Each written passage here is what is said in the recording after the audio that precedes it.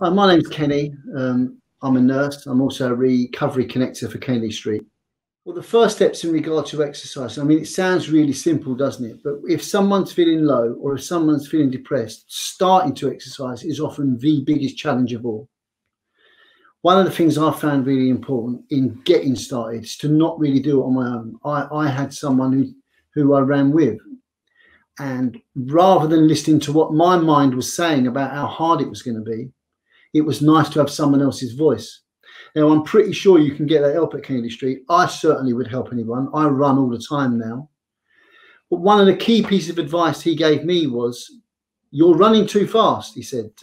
Really, we should be running at a pace where we can still have a conversation. And also you can run and walk.